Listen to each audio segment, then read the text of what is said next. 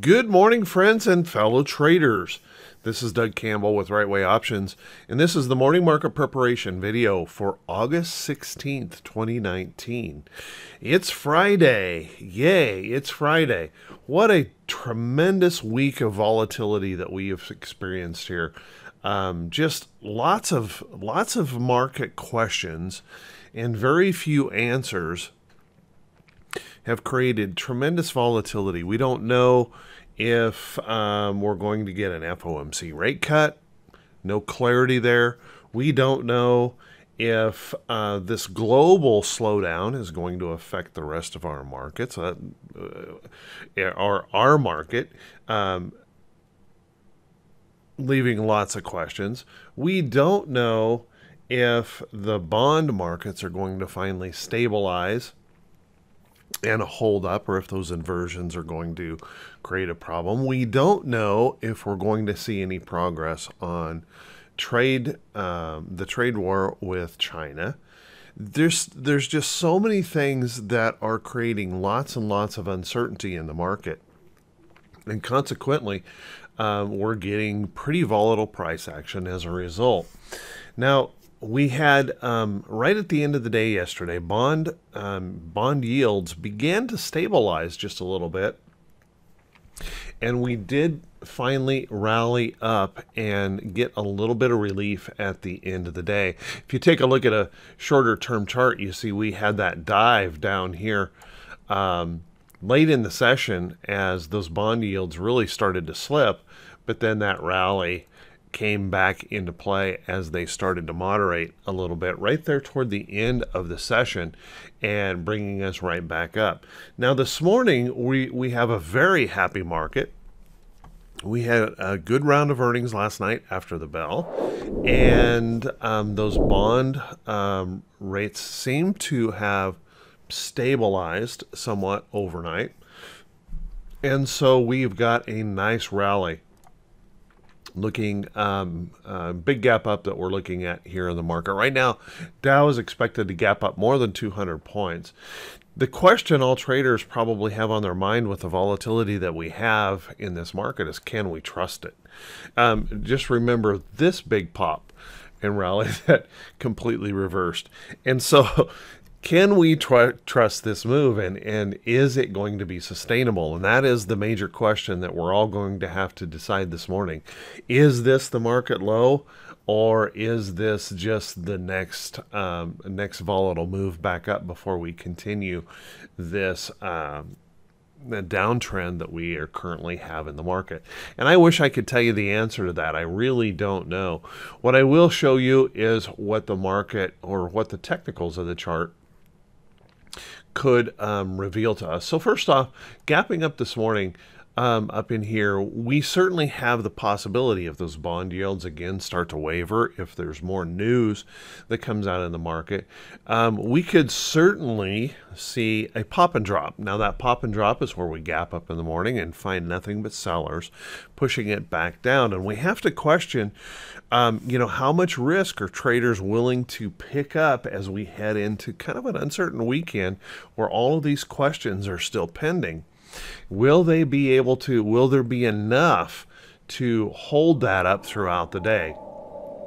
Interesting question to ponder. What I'm going to have to do before I make any trade decisions is I'm going to have to make sure that we actually get some follow-through buying after this morning pop, that we actually see buyers stepping in, not just institutions popping this in the early morning.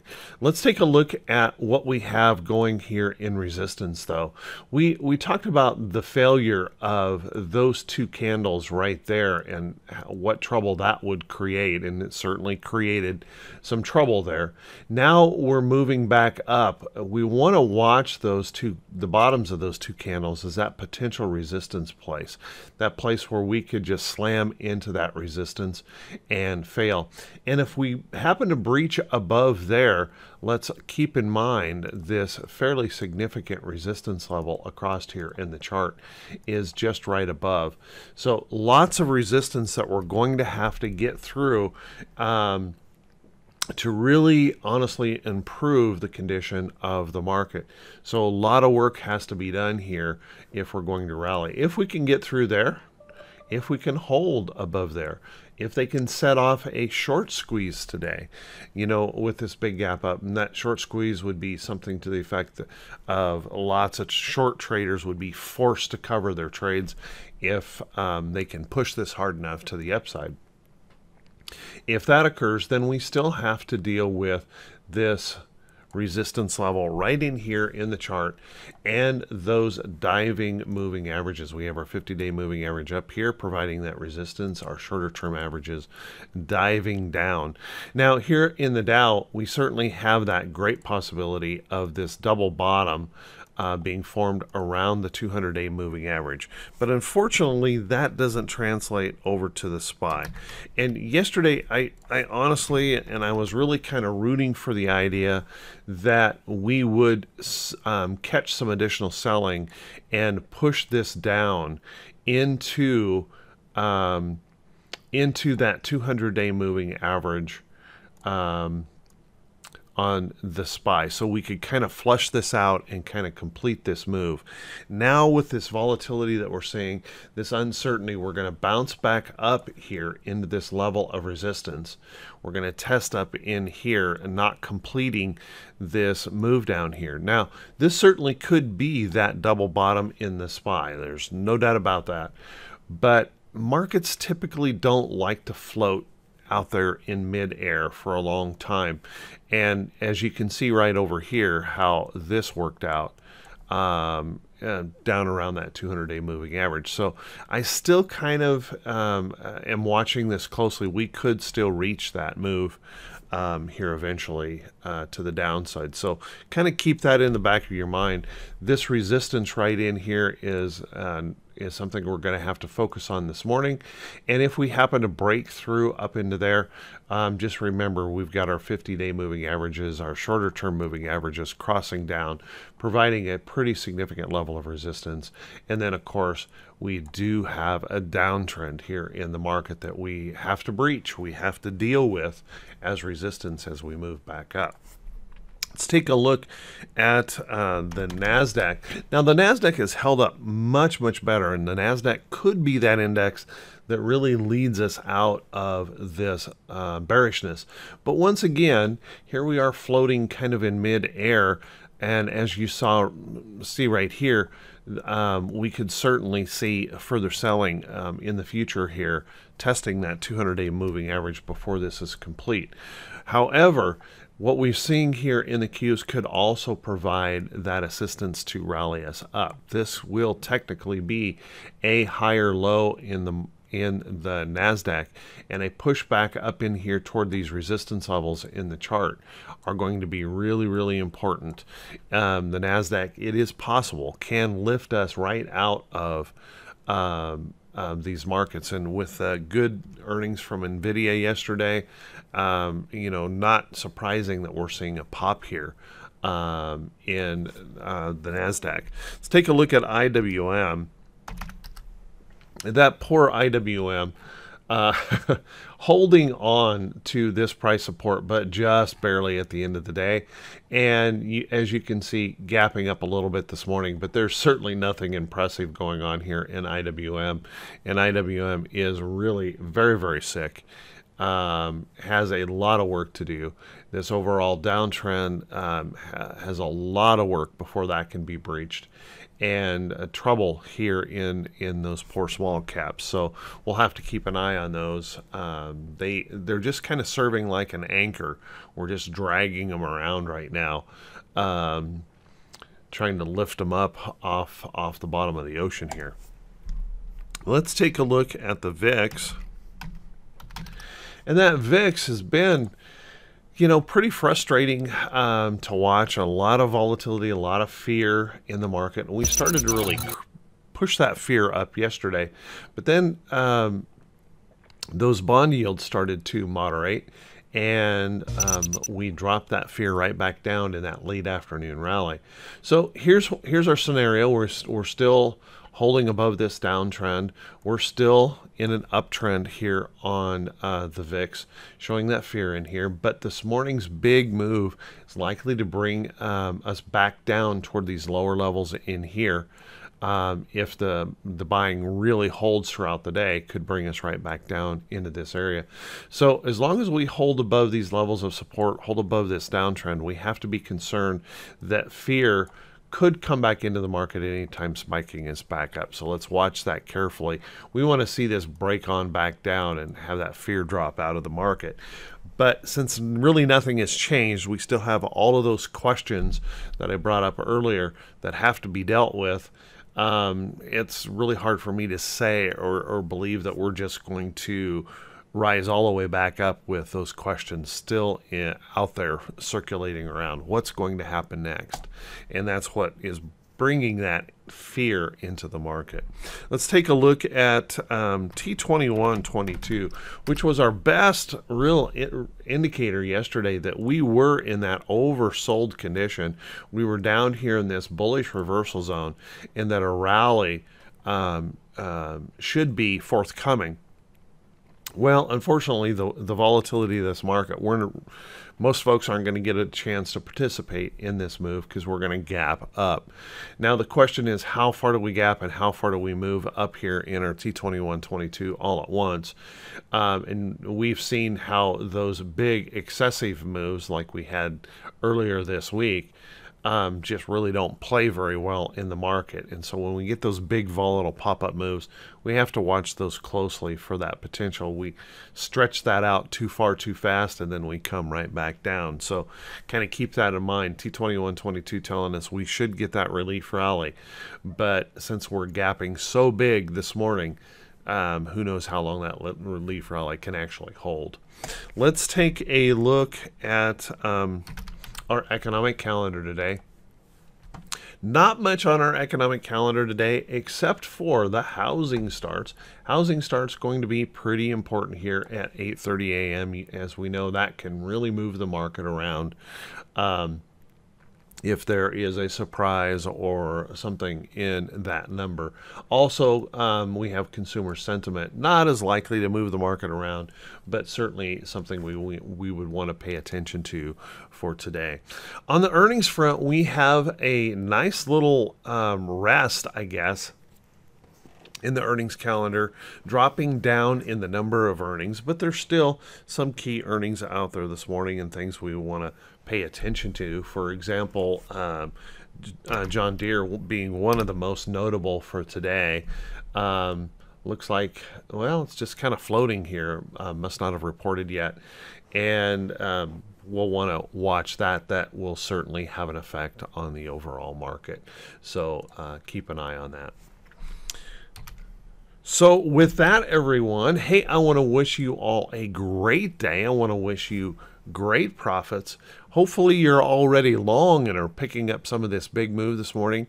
I would really caution you to be a little bit careful about chasing into this move just in case we get that pop and drop. That's where we gap up in the morning and then see sellers coming back in to that move. So watch that carefully and focus carefully on that price action this morning without getting caught up in that fear of missing out trade and rushing in to a gap.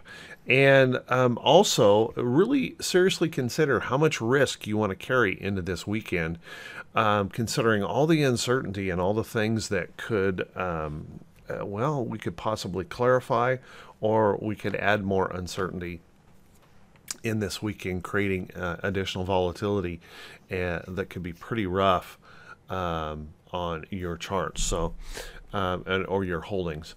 So with that, if this is the first time you've seen these videos and you find these videos to be helpful, please do me a favor and click that subscribe button on YouTube and then click that bell icon when it pops up.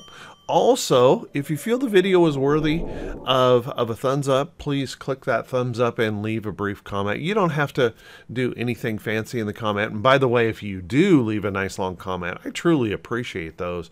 You guys taking the time to do that means the world to me. I truly want to thank you for that, for those who do take the time to leave those comments. You guys are awesome. Always feel free to share these videos with any friends and family. Post them on Facebook or Twitter, wherever you might post social media. Feel free to do that at any time with any of the videos here on the YouTube channel.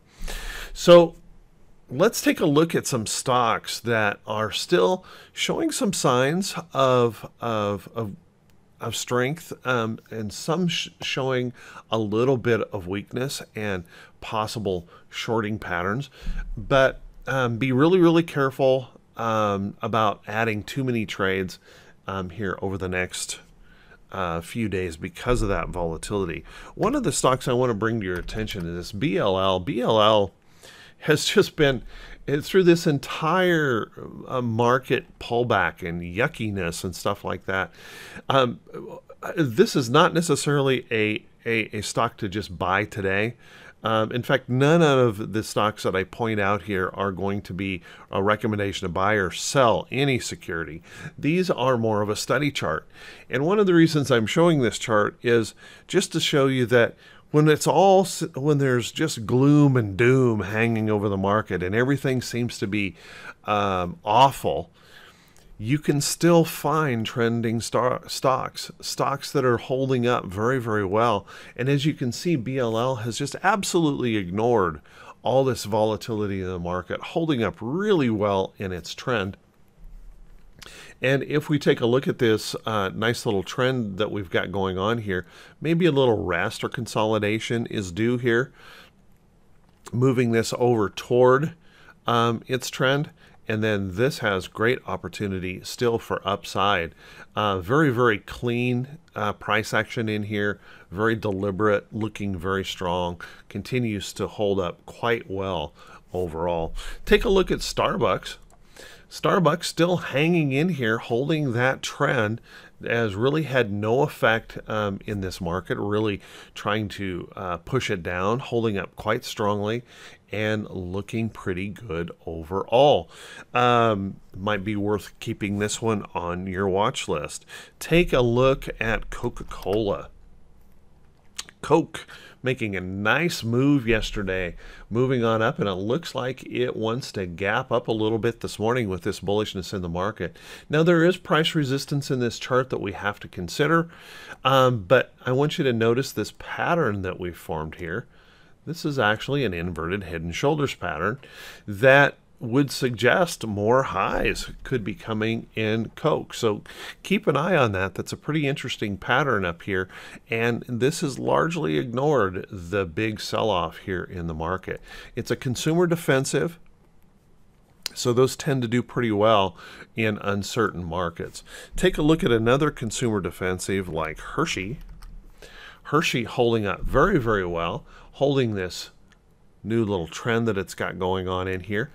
This has just moved up and up and up and up and up this year, continues to hold up well, and once again pretty much ignoring all of this turmoil in the market and just acting like it wants to go up. So one of the things that I tend to do in times of market turmoil like this is I turn to some of these old boring companies like Hershey and Coca-Cola and things like that, where people have just kind of forgot about them. It's where you can get these really nice sustained trends. You avoid the volatility of the market, and they just hold up quite well.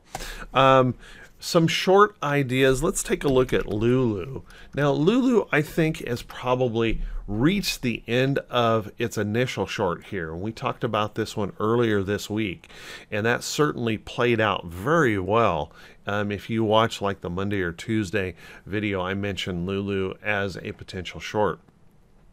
Played out really well in that situation.